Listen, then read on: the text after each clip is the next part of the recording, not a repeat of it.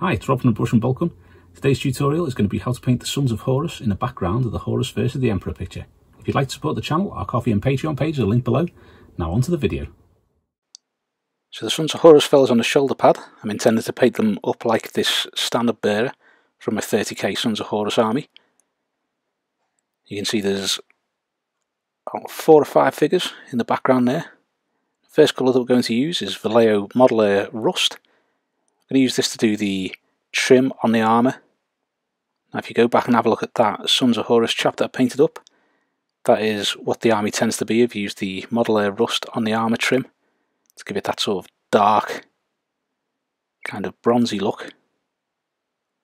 So I'll be going over all the armour trim and the details and things on the miniatures with the Modeler Rust, getting those details in place.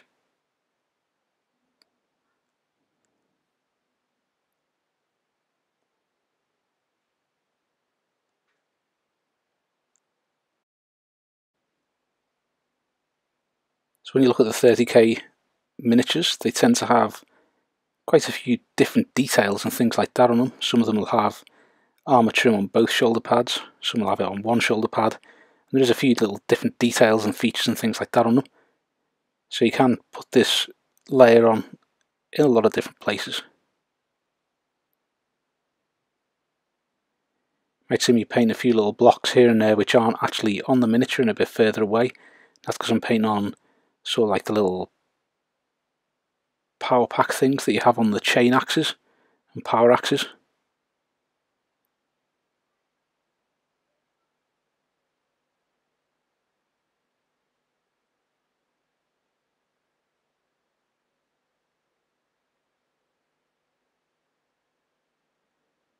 So just speeding through this, adding the Modeler Rust to all the areas that we want to have those little bronzy kind of details.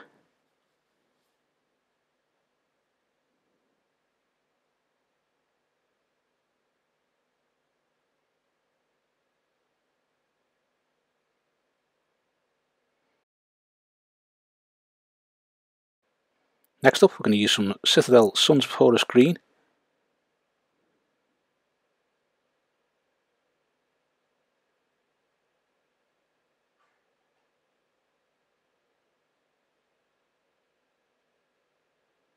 Just going to start adding a few more little details in areas where they weren't initially sketched on. So you've got this guy's arm here. Put on like a small power pack just off to the left there, and this guy's going to be holding the power axe or chain axe. So just painted his arm in there where he's going to be holding the haft of the weapon. A lot of them tend to have that kind of Mark III kind of groin guard hanging down as well, so I've put that on, almost like a ceramite loincloth. I'm going to paint on the leg here, so he's standing on something.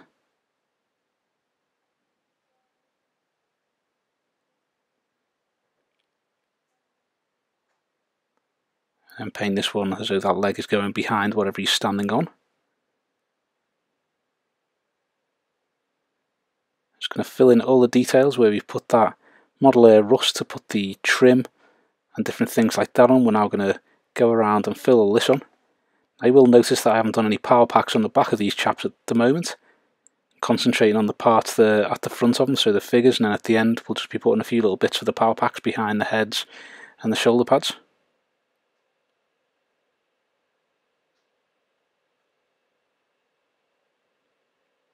Once we come to do Horus, there will be a few bits that we're touching up on the guys who are nearest him, I'm sure.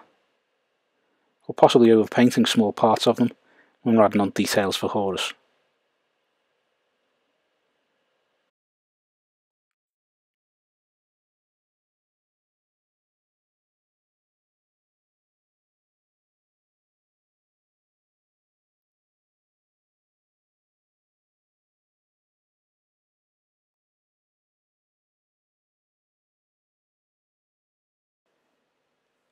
Now I'm going to use some Citadel Nuln Oil, and this is going to be to shade in some of the details on the miniatures, or on the figures I should say. Sons of Horus guys who I'm painting up here, like the standard at the start, have this kind of chest panel on the front. They don't tend to have the actual red gem on the front of them, but since they did in the original image, that's the kind of thing that I'm going for with that on the front. It just adds a nice little bit of colour to these guys. But we're using this Nuln Oil just to add in the details so that you can see where those sections are. Slightly off camera, unfortunately.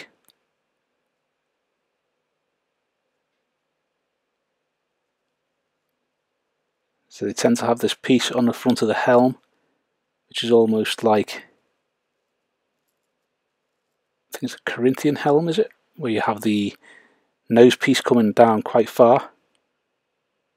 It goes up over the eyes.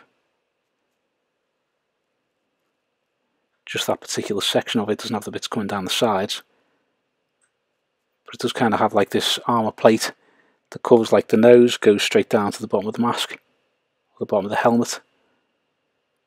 Goes up over the eyes, and sort of like just up to the top of the forehead.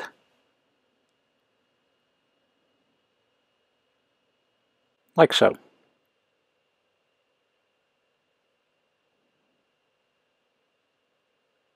The next part, we're going to be using a little bit of Vallejo White. We're going to mix that with some Sons of Horus green.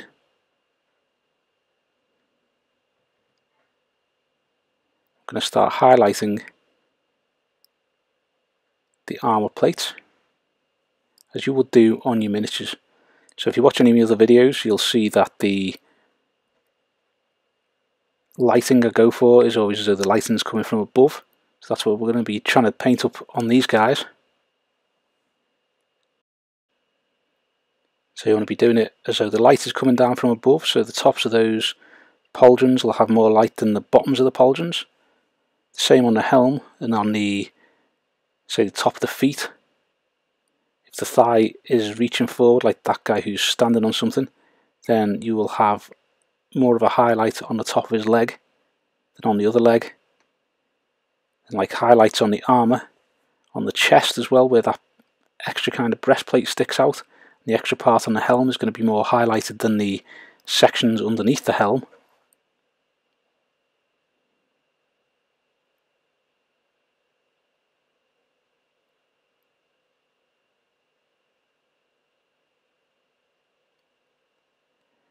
The Sons of Horus fella you saw at the start there, the standard, they're painted up in a slightly different style to how I paint normally, as I wanted them to look as though they'd been put through the mincer a little bit, and they're all battered and scuffed, their armour's chipped and burnt, there's people with injuries and that kind of thing.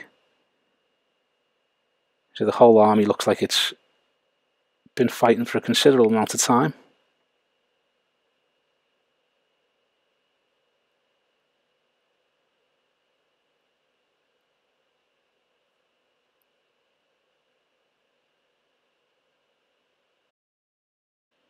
Now I'm going to use a little bit of Citadel Mephiston Red. I'm just going to paint this across the bottom of the shoulder pad here. Now I'm not too sure whether or not to just join that up and have it as a bit of a background colour going down to Sanguinius, or whether to have it as the body of a blood angel who's lying next to Sanguinius.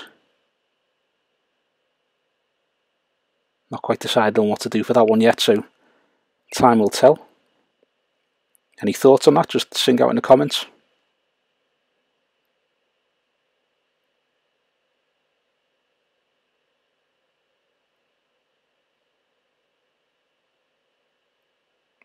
Just going to do the eyes in red on those chaps too. Then return to the highlights that we've just been adding to the guys on the left there.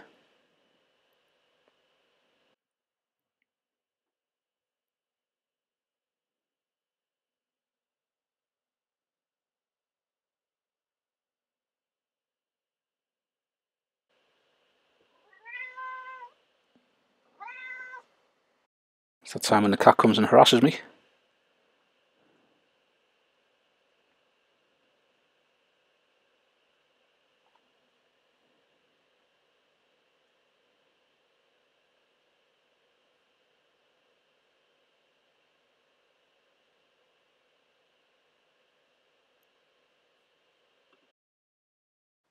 Next we're using some more Vallejo White mixed into the previous mix to lighten that up. I'm going to use this to add another highlight to the armour. Now, much as you would do when you're painting the armour on a miniature, you'd be adding this highlight to the bits that would be more raised and giving more light to those areas.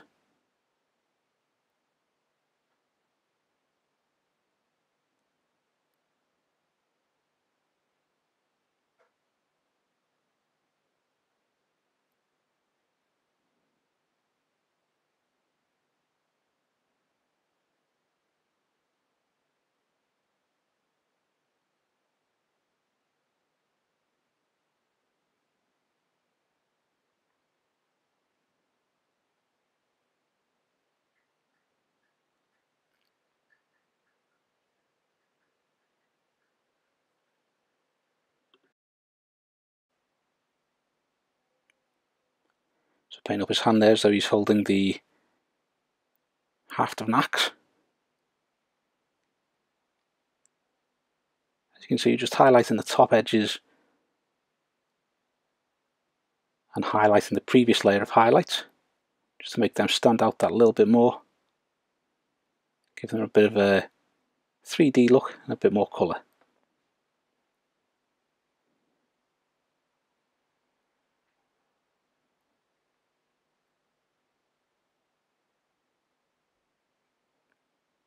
As always, if you're painting this on, you want to take more time with it, you can get it looking a lot smoother. This is just the basic principle of it, showing you how I'm working on the ones for one of my knights. Now I'm going to be using Citadel Agrax Earthshade. I'm going to use this just to tone down the shine on the Model Rust.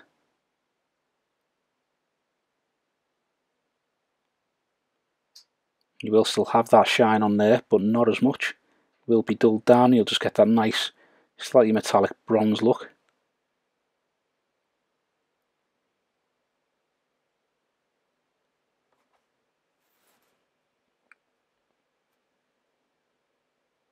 I'm going to use some Citadel Mephiston Red, and we're going to start working on those plumes on the top of the hats, and also the Eyes of Horus on the front of the chest there.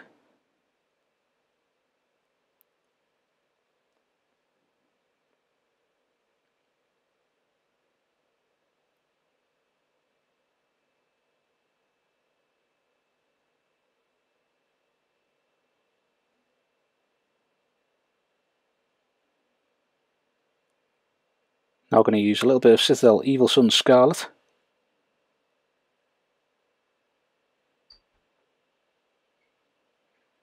I'm just going to highlight the bottom left corner of each of these gems.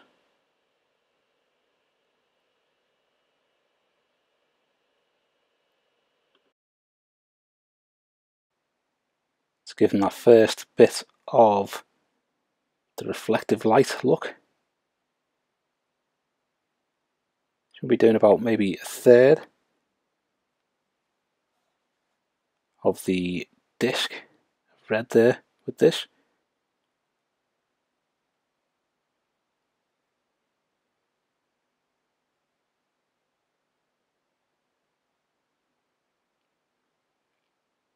I'm going to use some Citadel Wild Rider Red.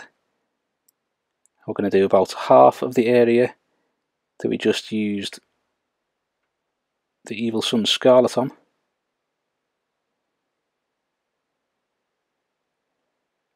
If you do put a bit too much on, that's no problem. You can just use a little bit of the Evil Sunz Scarlet and the Mephiston Red just to get that back to the amount that you'd like for it.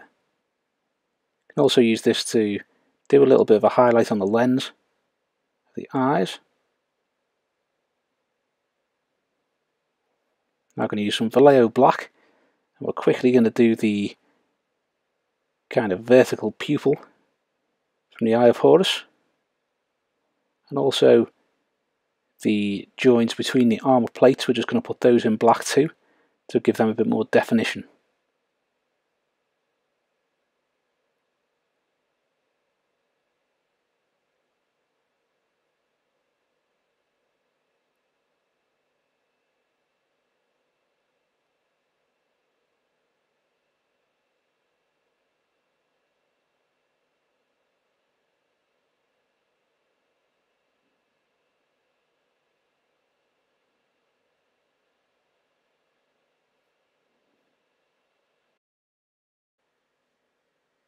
I'm going to use a little bit of Citadel Wild Rider Red, mix a little bit of Vallejo White with it. We're just going to do a smaller highlight on the bits we've just been highlighting. So again, you want to cover maybe 50% of the previous highlight.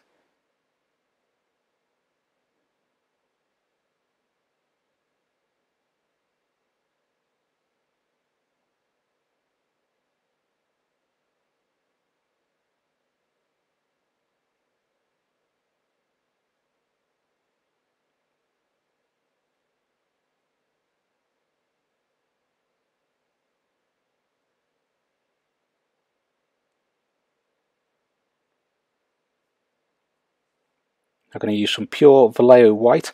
I'm just going to put the final reflective spots of light on there.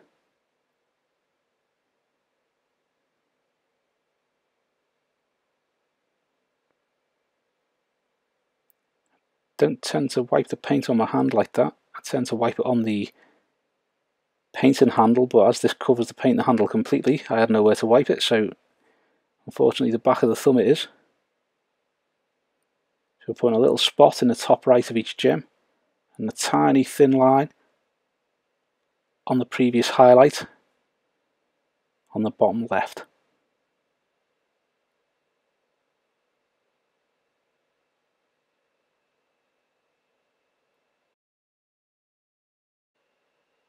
And this will just give the Eye of Horus gems that nice reflective look as though they're catching a light.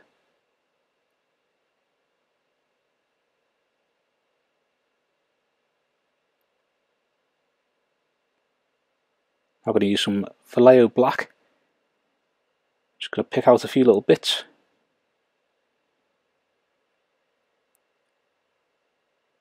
Shape some of the armour and things like that. If there's any little bulges of highlight or paint that's been missed off or anything like that. Putting some of the seals around the top of the legs too.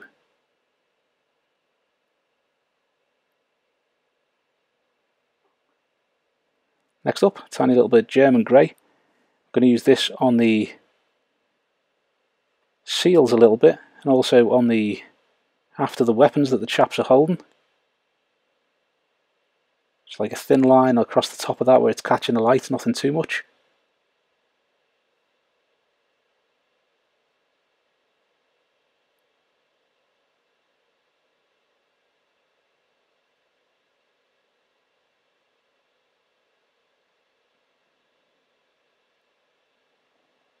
I'm going to use a tiny little bit of Citadel Lead Belcher. We're just going to paint on a few little studs onto the armour. Now they tend to have these on some of the lower legs, some of the pauldrons, some of the knee pads, and you do tend to have a couple on some of the helms too.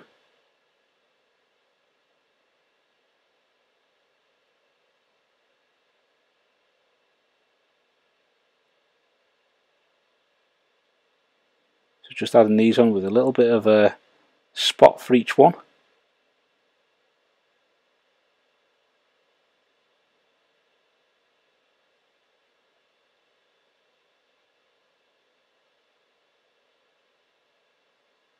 Also doing the exhaust for the power packs.